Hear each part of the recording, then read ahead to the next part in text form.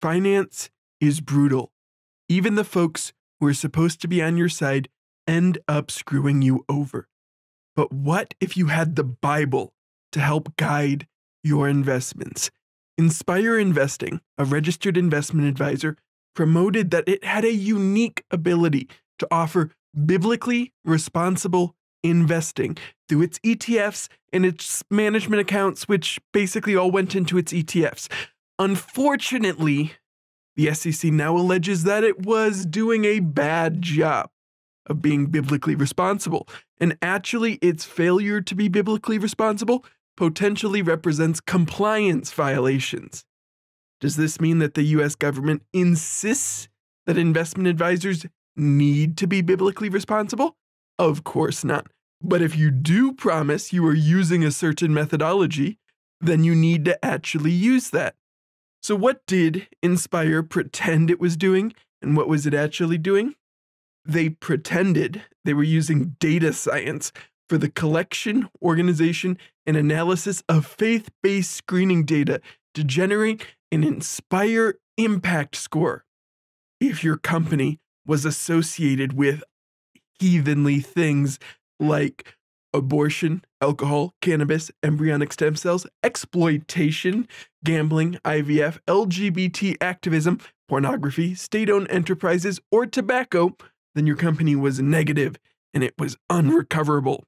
Some other, mostly boring things could potentially make it positive. Were they actually using data science and a rigorous way to do this? It does not seem so. The order details how Inspire employees' research was primarily limited to cross-referencing company names with donor and sponsor lists of well-known national organizations that it determined were associated with prohibited activities. Despite its representations to clients, Inspire did not typically conduct research at an individual company level to determine whether a company engaged in any of the prohibited activities. That's right. They just looked up if the company made some donations, rather than looking up what the company actually did. According to this order, this resulted in excluding certain companies from the investment universe for engaging in prohibited activities, while its manual research process failed to identify and exclude other companies that engaged in those same prohibited activities. The company claimed to do one thing and was not doing it.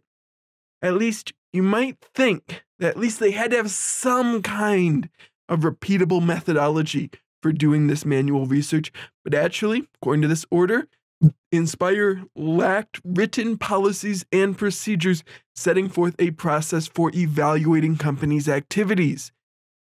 Inspire will need to pay a total fine of $300,000 and fix some of these problems.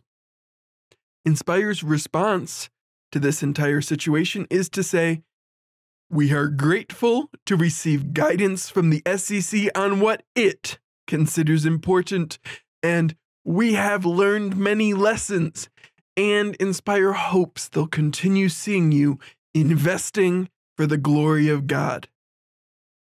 Anyways, it is easier for a camel to pass through the eye of a needle than it is for a rich man to enter the kingdom of heaven.